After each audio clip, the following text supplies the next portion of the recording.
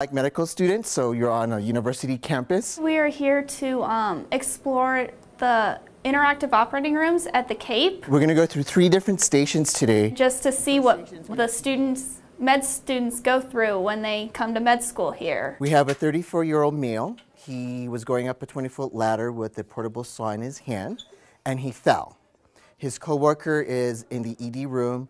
She drove him here, and he's in a lot of pain. That's all I can tell you right now as we checked him in. Okay? So he's waiting for us. His name is Jordan Cape. Okay? Oh my gosh. Okay, he's bleeding. Vital signs, heart rate's 97, pulse ox 99.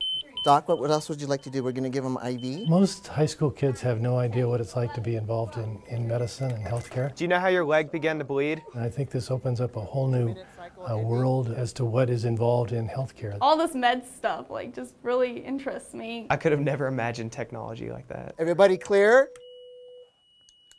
Shock given, continue compressions. I had no idea that they could actually simulate it with mannequins and instead of having to actually practice on real people. It was intense. I mean, you got some high school students simulating doctors.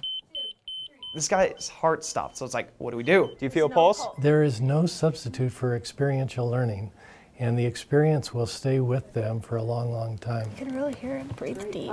They can breathe, they can talk, they can bleed, give birth. So right in this room we have our famous birthing simulator. She was in pain. It was I think she was scared. I kind of chuckled at it. It's just yeah, that's birth. Breathe in and out. We want to maintain a system which brings the best and brightest to healthcare, recognizing that that will be a resource for the future improvement of medicine. I just birthed a baby and delivered a baby. You can feel the pulse of excitement among these high school kids as they get to experience it for the first time, and it's a wonderful feeling. Pulse 99, blood pressure 84. This has definitely been an experience. It's one of the coolest field trips I've ever done. Good job, people.